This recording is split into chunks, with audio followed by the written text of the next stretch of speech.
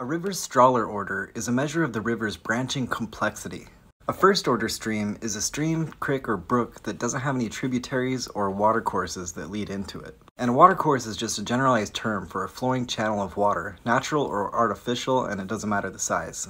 And a technical term for where watercourses meet is a confluence. And with the Strahler order, where two first-order streams converge, they become a second-order stream.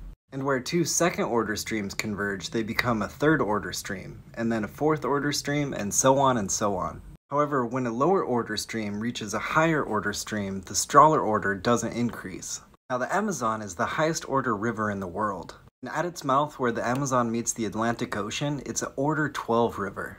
And the Amazon drainage basin, where all flowing water converges eventually at a single point, is the largest drainage basin in the world. And around 20% of all the river water discharged into the ocean globally is discharged where the Amazon meets the Atlantic. It's estimated that 80% of the streams and watercourses on the planet are between first and third order.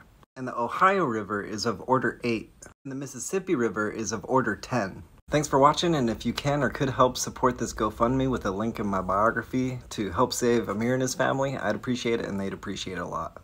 Big shout out to Jason Pargin for becoming the new top donator. I appreciate that a lot too. Thanks to your help so far, we've helped raise over 13,000 towards their €30,000 goal.